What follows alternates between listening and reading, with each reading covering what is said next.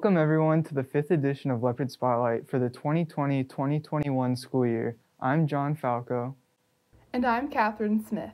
In this edition, a teacher takes an unexpected turn to teach her students in a new way. L&N shows you the dangers of distracted driving. And a student merges competition with a classic thrill. But first, a high school teacher shows the community that being a leopard is a lifelong commitment. Annabeth, Carter, and Noah share the story.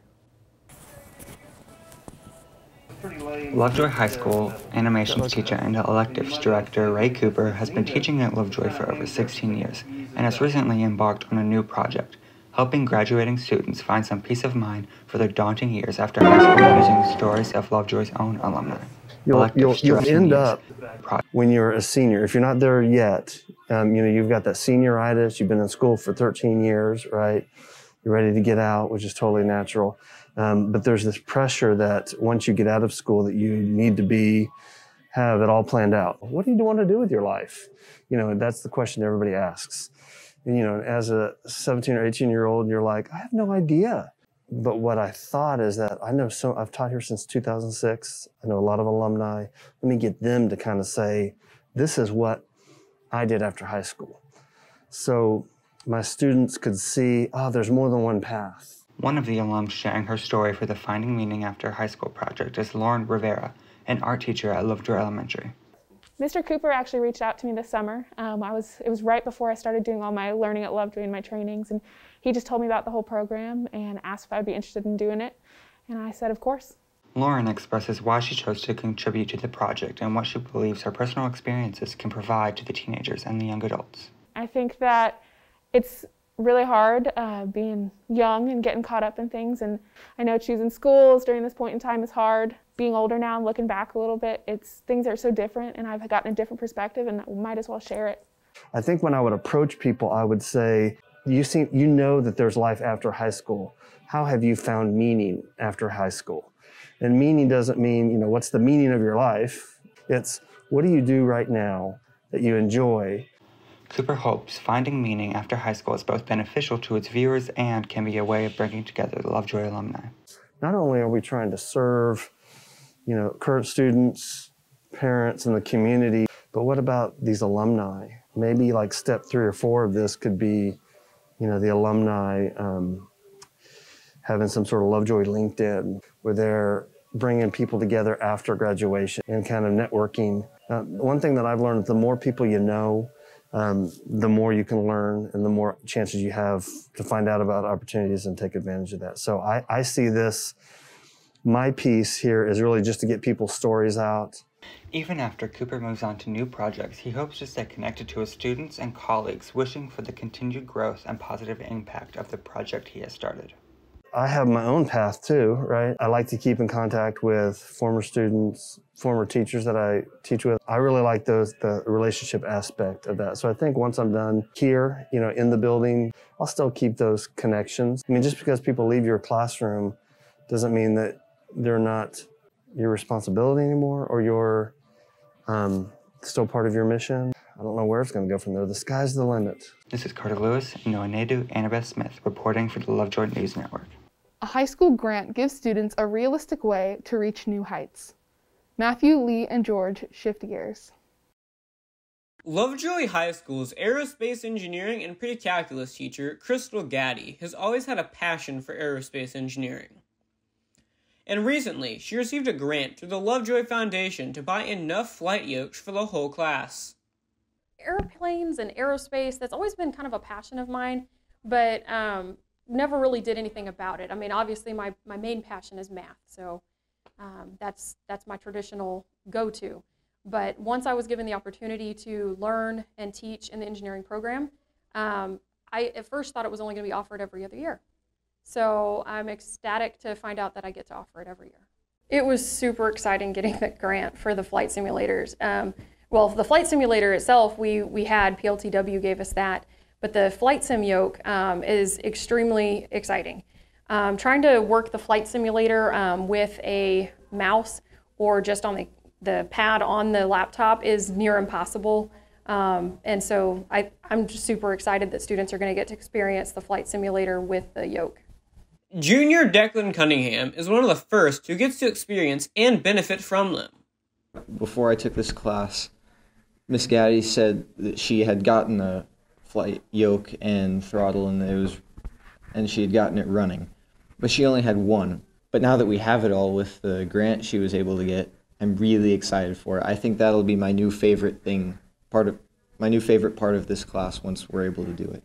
Not only do they use flight simulators in this class, but students, such as senior Joseph Showa, also fly high with model rockets. It's been really fun. We did a wooden airplane build. That was fun. We launched those, and now we're currently on a rocket build. We're mostly just on the design process at the moment for rockets. We're starting the build process, I believe, tomorrow. The plan is to shoot them off. We're building small model rockets, I think 18 inches at the maximum. This is Lee Kinnebrew, George Burris, and Matthew Urquhart reporting for the Lovejoy News Network. Driving is a privilege that high schoolers take for granted. Jake, Christian, and I take you behind the wheel.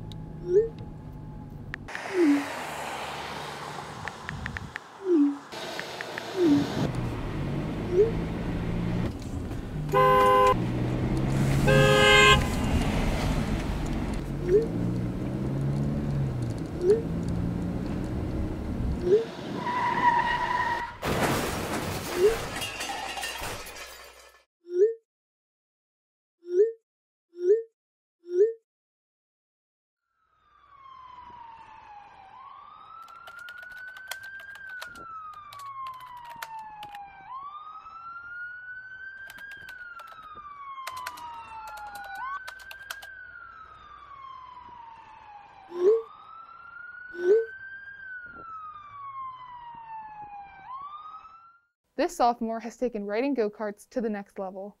Cheney, John, and Justin take you to the track.